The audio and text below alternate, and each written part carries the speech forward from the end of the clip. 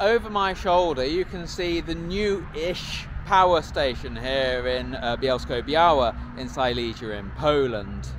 It's coal-fired, I believe. There are stacks of coal over in the distance there, delivered by train. Sometimes the trains go past in the night and I can see them if I'm out on a walk, and they can be up to almost 1 kilometre long, it seems. It's a replacement power station. There used to be another one here.